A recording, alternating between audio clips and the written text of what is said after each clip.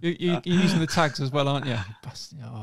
Anyway, quick super chat, guys. Joshua Garza says, "Yay, let's all do scientism for the truths, but no, seriously, reckon." Thanks, Joshua, very much for that. By the way, if anyone wants to drop a question for any of the panel, then please do. I'll do my best to keep an eye on the chat. Why is there so many cats? Mr. Sensible, I'll raise your cat with a bigger cat. Oh yeah, you've got a lion, haven't you? Yeah. Oh right. Well, this isn't any old cat. This is Arnold, Slayer of Flurs. He's been in my videos and everything. Yeah, he's a good cat. He actually looks like my other cat I've got, actually. Yeah, go ahead. No, go ahead. I was just going to ask you, is this going up on your OnlyFans account? Because you have had a lot of pussy on the on camera tonight. God, no, I can't watch Scotty Storm's videos. I don't want to see a naked Australian. It's all right. Bloody hell. See, I told you he's got a lion.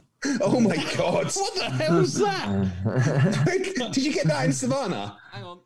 The snark, the good old snark, says, Henrietta says Mr. Sensible has a beautiful voice. He's having a bath. He's practicing for Nathan Oakley.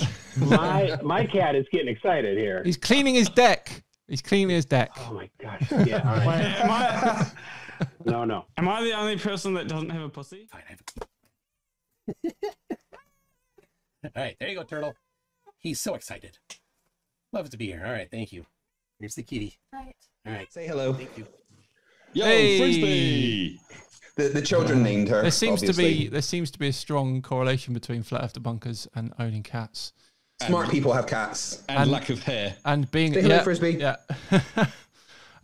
Fred says, MC Toon, thank you for confronting Mark Steele. And Grumpy Modler says, cats pick smart people. Cats pick smart people, which is... Yeah, cats don't have owners. They have, like, slaves. Yeah, absolutely. Yeah.